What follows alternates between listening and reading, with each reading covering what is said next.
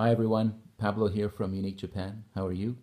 I'm coming to you live from my home here in the UK, and I have a very beautiful wakizashi that I'd like to introduce to you. This sword is on consignment. Of course, can be shipped locally here in the UK or elsewhere around the world. Okay, let's get to it.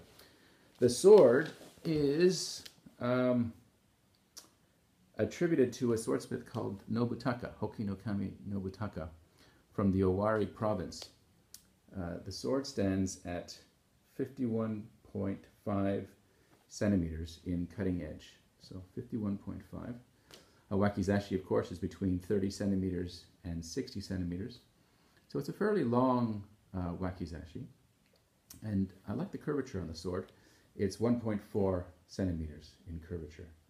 Oftentimes you see a curvature of about 1 centimeter with Edo period swords. This one has a little bit more, which is nice to see. The sword itself is, let's see, it's been attributed to the Empo era, so around 1673 to 1681. So now, one thing that on the nakago, you'll see that the sword is unsigned. Now, it's not unsigned because it's been shortened. It's unsigned because it was simply never signed. This could have been, well, reasons for not being signed. People ask me this question a lot. One reason could be that it was given as a gift and it was not appropriate to sign the sword. It may have been that he was making swords for one of the daimyo families and it was customary not to sign. Another reason why maybe he was commissioned to make a sword for somebody and presented 2 or 3 swords to him, to this client, and the client selected not this one but one of the other 2, and in that situation he decided not to sign the sword out of respect for his client. So regardless, the fact that it's not signed, this is a very nice looking sword, I must say. Now, it has a gunome midare hamon, which is typical of the Mino tradition, and of course has parts that are togari, which are pointed. But what's cool about this sword is it has arrowheads like yahazuba, or like kind of dovetail-like features to the blade, which you don't often see, and I think it looks really cool. So I'm going to do my best to try and grab the temper line for you. It's always a tricky part of the temper line, the hamon. But you see, it's got lots of movement to it. So if you're interested in a sword with a kind of a dynamic spirit, then this is one to consider. You can see, even without me putting the light on it perfectly, you can see the outline of the hamon quite visible on the blade. It's a fun sword. It's fun. It's a cool little piece. Cool little piece. Okay, let's get to the other side. Okay, so there's that yahazuba I was telling you about. You see how it kind of flares up, on almost like little horns in a sense. Let's see if I can get my hands here. So around this area it kind of flares out. See that, these little points here? That's yahazuba. Arrow notch, that's what it means in Japanese. It looks like kind of a dovetail. It's almost like it's something like a dolphin's coming out of the water. It looks great. Looks very pretty. Try and get more of the hamon. Nice, clear, and consistent hamon. Very dynamic little piece. You can see a little tobiyaki there. See a little spot? That's tobiyaki.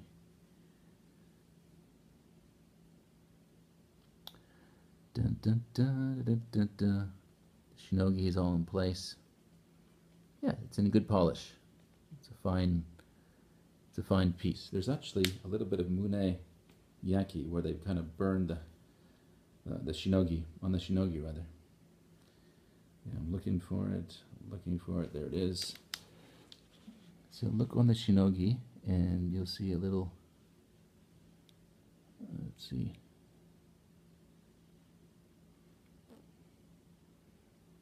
right there. You see how it's this area right there. You see how little burn mark? So it's kind of cool. You sometimes see that on swords. So the Shinogi-ji has a bit of tempering as well. Okay, so that's the blade. Yeah, healthy, happy little piece. Okay, so I'll leave that here for now, and I'll get into some of the fittings here for you. So the sword itself doesn't have a shirasaya, but it has a koshidai, and we will start with the tsuba. And here's the tsuba, kind of an older kokinko tsuba, and that's a rabbit. You don't see rabbits very often on Japanese fittings, so once in a while you do. And that is waves on the ocean. And I found a cool little story about the rabbit and waves, because you often see this in Japanese art, and so I looked it up. And I found out that according to legend, a white rabbit crossed the ocean from Okino Island to the mainland at Inaba, which I'll get to that map in a second, by using the backs of sharks as stepping stones, and thus appeared to be running over the tops of the waves. This story became the theme of a No song that translates roughly to, while the moon floats over the ocean, a rabbit runs over the waves. I thought that was a nice little story to share with you. Here's a map of Japan, old map of Japan. And so here is Oki Island. On my iPad it appears to be backwards. Hopefully it's showing forwards to you. But here's Oki Island, and they went over here to Inaba. So it hopped all the way over the Sea of Japan to Inaba. So a great little story as part of this blade. Owari, by the way, is down here on not too far away from Tokyo, which is on the other. Where's Tokyo? Musashi. Oh, it's fairly far away, actually. Okay. Okay, there's Musashi and Owari. Okay, good. So that is the tsuba, and I will now get into and I'll put everything together for you. Here is, if you love dragons, here's a rain dragon on the Fuchi, and this is just dynamite. Look at that. Yeah, I mean, very well done. I asked one of my associates in Japan what school they think, and they think the Fuji Kashida is from the Yanagawa school, from late Edo period. Certainly late Edo period, that's pretty obvious. But the detail's awesome. It really is beautiful, and it kind of just pops out 3D-like. Look at that. It's really cool. You know, the Japanese dragons have 3 claws, right? And you can see that with this dragon. And the back on the Kashida. Look at that. Awesome.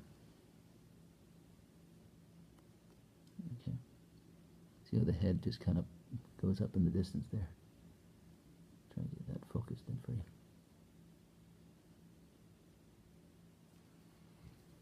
And then on the Menuki, the Mystery Menuki. This Koshinai, by the way, is from the late Edo period. On the Menuki, on one side, we have a samurai. So here's a samurai. We know it's a samurai because you can see Itachi there, right? There's the sword. Boom. The sword. Samurai dude. And on the other side, we have some kind of noble, like some kind of nobleman. Kind of riding a cloud, it looks like. Hard to tell. But yeah, some fine-looking Edo period Menuki. We had the hilt rewrapped, actually. The silk before was a little bit frayed, so we had it rewrapped. But we kept the old Samikawa. So you see the big nodes. The ray skin is all from late Edo period.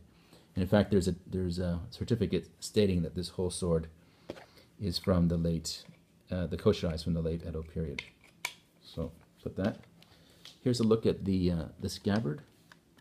I'll put a sageo on later on. The scabbard has a very beautiful finish to it, and you can see how the scabbard, the saya, is rounded, and this rounded part suggests that this was a sword part of a daisho at one point, which I think is very pretty. So very good. See, Japanese art is all about the fine detail. If you get close to it, then you start seeing this lovely grain pattern. From a distance, it just looks like a black scabbard, right? That's the difference between Japanese arts and other Asian art that's more garish and in your face. The Japanese are never that way. On the other side, the flip side, like you often see, which suggests again that this was part of a daisho, because there's a kozuka here. And the kozuka is of a dragon. It's a nice Nanako work. This is a crawling dragon, not a rain dragon in this case. And this, of course, just slips through and have an Edo period kogatana on there as well. So there's the kozuka. And we put everything together. And here's a look at the habaki. The habaki is copper with silver around, and you have a kind of a rain pattern on the habaki. Looks good. Looks good. Good sword. Kind of reminds me of my first sword. It has an element to it. So I'm just going to put the seppas on. The seppas, by the way, are wrapped in gold, copper base. You don't often see this anymore. Very important that you make sure that you put the seppas on the right way. The part that doesn't have gold goes towards the tsuba. People also ask me which side goes for the tsuba. Always, the hole, make sure it's pointed upwards, and then the kozuka hole goes to the left side. So it's pointing, so blade up, and put the kozuka hole on your left hand. Putting the rest, the other seppa on, and now I'm gonna put the tsuka on, and then it fits good, fits nicely on here, and then scabbard. Just gently put in and coast through. All right. So that is a look of the sword in its scabbard. Comes up nicely. If you want, we can build a shirasaya for the sword. It's an additional cost, but it can be done here in the UK. But here's a look of the sword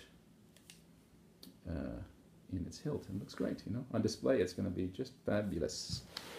Fabulous, fabulous. Okay. I'll give you the certificates. So 2 certificates of authenticity with the sword. They're both from the NTHK, NPO, nonprofit. And here's a look at the cover. All right, and the inside shot with the nakago, of course, as traditional. These are different stamps by the judges that reviewed this piece. As always, we will provide translations for the certificates. Okay, and here's a look at the certificate for the koshidai.